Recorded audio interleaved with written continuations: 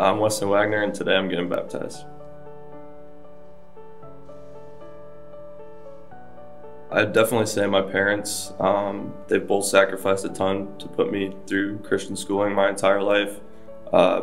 We've always been coming to Village Bible Church. I've always been involved here, and they've always pushed me to be involved.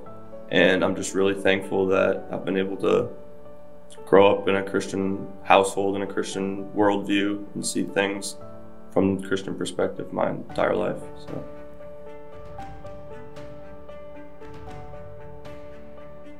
So I submitted my life to Christ about a year ago, but I was still not seeking to grow in my faith until the beginning of college. It was kind of just like a point for me to reflect where I'm at. It's not like my parents' faith, it's like my faith. So it's where do I want to go with my walk with the Lord?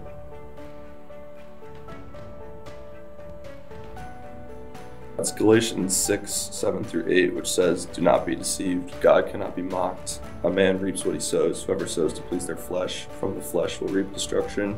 Whoever sows to please the Spirit, from the Spirit will reap eternal life." And for me, that's just impactful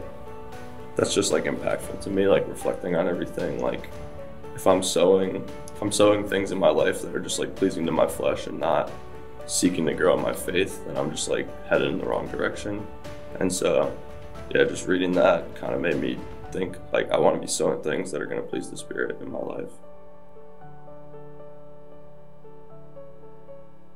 Just wherever the Lord takes me. I don't really have anything set in stone right now. So wherever the Lord takes me, I'm good with that.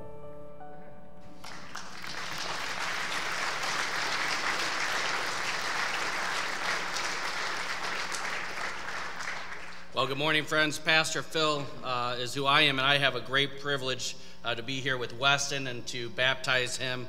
What an honor it is to baptize all these individuals, to praise Jesus with them. But Weston, I am so thankful for your faith. I'm so thankful for your profession, and I baptize you in the name of the Father, Son, and Holy Spirit.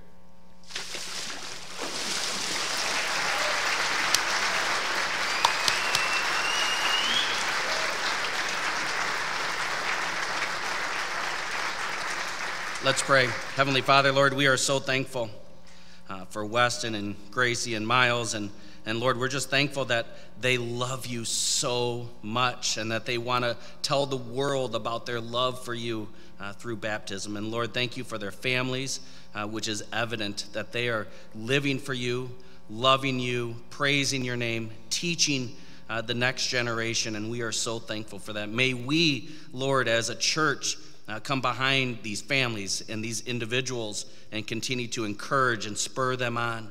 Lord, we pray for a special blessing upon each of them and each of their families. We praise you. In the name of Jesus we pray. Amen.